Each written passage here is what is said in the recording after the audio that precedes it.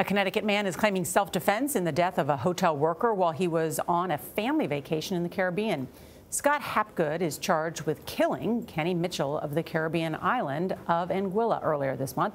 A spokesman for Hapgood says he was trying to protect his family when Mitchell attacked him without warning.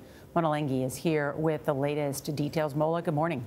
Well, good morning, Nora. A police spokesman told the Associated Press that Hapgood's young daughters were in the hotel room when Kenny Mitchell was killed.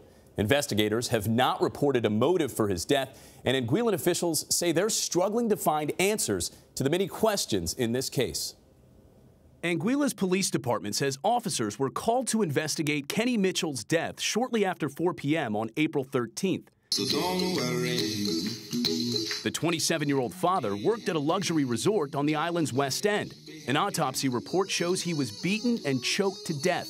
3 days later, police charged Scott Hapgood with manslaughter. The 44-year-old from Connecticut was vacationing on the island with his family and staying at the hotel where Mitchell was allegedly employed as a maintenance worker.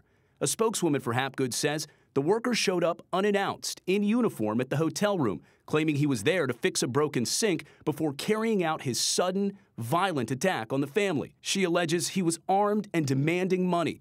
Mitchell's uncle, Victor, says that's not true. It is just a make-up story. That's not right. That's not true. Kenny was just not a person who would get anybody problems. Hapgood was originally denied bail from prison, but later released on a $74,000 bond following an appeal from his attorney. Local reports say many Anguillans are angry and demanding Hapgood return to the island to face justice.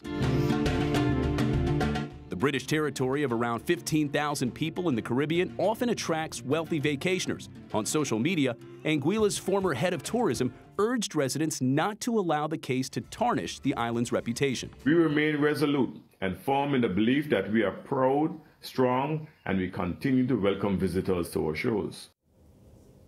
Well, Hapgood is a financial advisor. He's due back in court in Anguilla in August. His attorney on the island told a local newspaper that he has every intention to return to Anguilla to clear his name.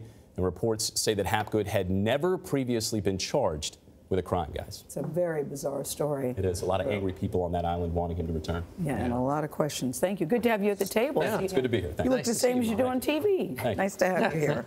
Better in person. Yes, right. better in person. Thank you.